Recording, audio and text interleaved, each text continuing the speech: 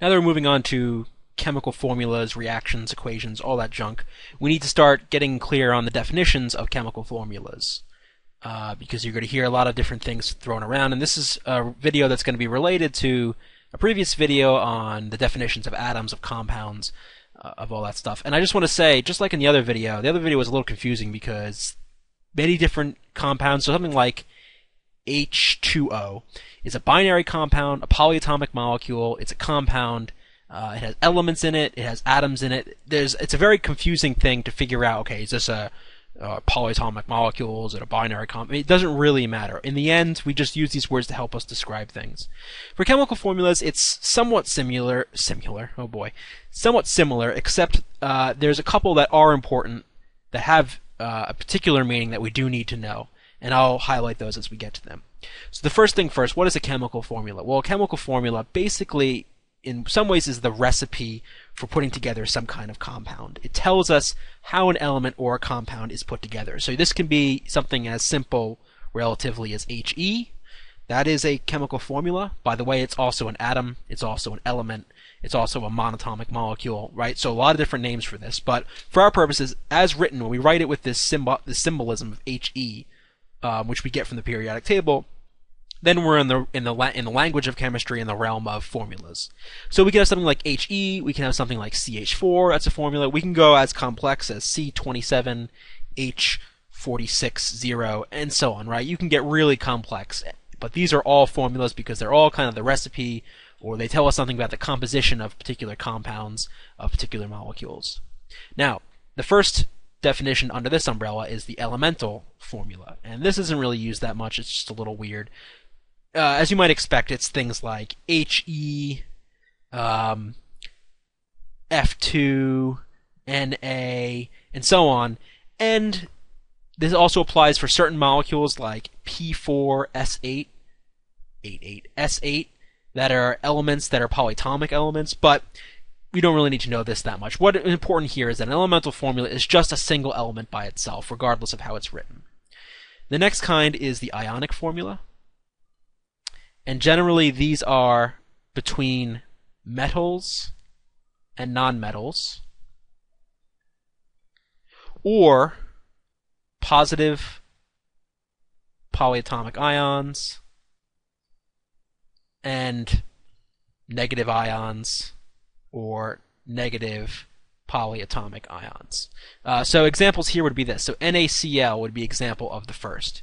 You got a combination, as we'll see, of Na plus and Cl minus, and this is a little bit going ahead a little bit. We'll learn much more about this when we talk about bonding.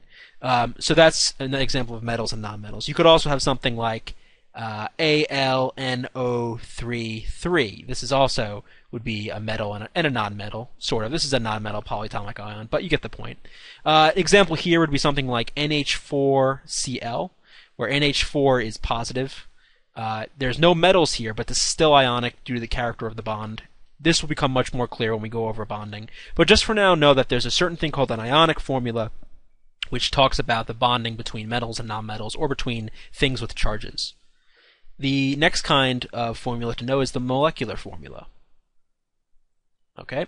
And this is generally the formulas used to describe nonmetal and nonmetal compounds. And this will also become clearer when we talk about covalent bonding. Again, we haven't talked about bonding yet, but we will eventually. Nonmetal and nonmetal compounds. So an example would be something like NH3, H2O, C6H6, even that big one up there, C27H46O. These are all contain nonmetals, contains, as we'll find out, covalent bonding, and for that reason we just talk about these as molecular formulas. One other thing maybe is hopefully what was clear from the context, but this subscript tells us how many atoms of this particular element there are in this molecule. So this molecule of benzene, this is called, each molecule of benzene contains 6 carbons and 6 hydrogens. So we'll talk about that a lot more when we go over chemical formulas. Chemical equations and reactions. But just to mention that for now. One other thing, I mentioned this in the earlier video about atoms, elements, all that junk, that definitions video. and I kind of glossed over this, but I do want to mention this because it is important. A binary compound. Now, a binary compound is any compound that contains two and only two elements. So an example would be NaCl. That is a binary compound. Let me think of some others. NO would be a binary compound. CO. Also, H2O. FeCl2. They can have more than one atom, but they've got only two elements total. So a binary compound is made of two only elements, right? Things like Ar is not a binary compound. Na2CO2 CO3 2 is not binary because you've got 1, 2, 3 elements in it. Even though you've got two kind of pieces put together, it's not technically binary. This can be distinguished from diatomic molecules, where diatomic molecules generally are the Brinkelhoffs, Br2, N2, Cl2, H2O2, F2. Generally, these are diatomic molecules, though in theory, any molecule with two atoms in it can be diatomic. So NaCl would technically be diatomic, but that's not usually. This is usually labeled as binary. But that's just to distinguish the difference between these two. Don't freak out about it. It's not that huge. If you're in some classes, you might need to know this as a definition and answer a couple questions about it. But if that's the case, just look for the thing with two elements in it. All right. So what have I done so far? I've done molecular formula. Okay, and I've done. Okay. So the other one. This is the important one. One of the first ones that the name does matter a lot. Empirical formula. Sorry. Now, let's take something like C6H6. Imagine for a second that you notice there's, for every one carbon, there's one hydrogen, right? There's 6 to 6. If you reduce this to the lowest whole number ratio, you would get something like CH, right? Let's take an example of N2O4. We reduce that, we would get NO2, right? Because there's one nitrogen for every two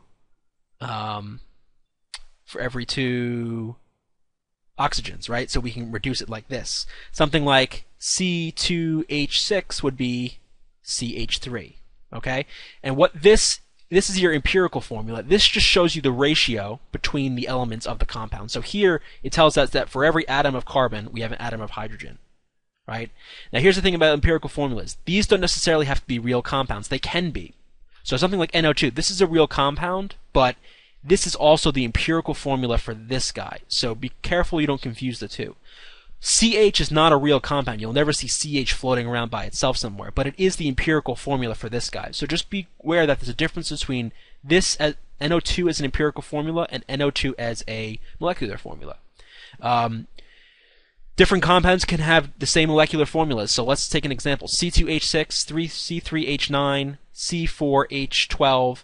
All these guys have the empirical formula of CH3.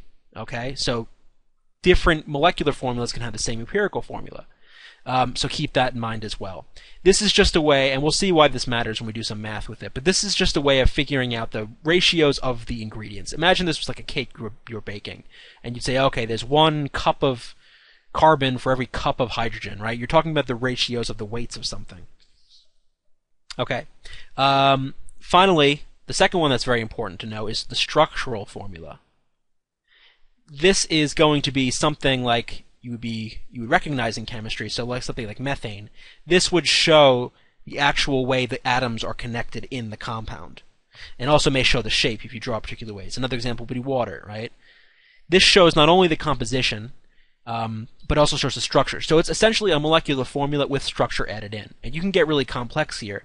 Something like benzene would look approximately like this, where you'd have bonds here, and so on, right? You can sometimes see stick figure formulas where it's just every point connecting these lines is a carbon, and then you can add on, other stuff to make it complex, and blah, blah, blah, blah, blah. But basically a structural formula is the same as a molecular formula, but it shows the structure.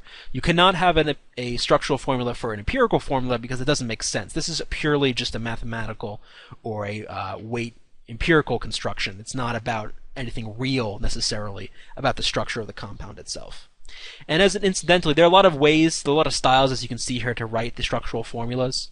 And we'll see other examples. Sometimes you'll see something like this: CH3, CH2, CH2, COOH, right? You can kind of see this. This is sort of a structural formula in that it shows some of the connections. Sometimes you'll see, for especially really simple compounds, you'll see something like this. So let's pretend this was oxygen and these were hydrogens. So H equals O. This would be water, right?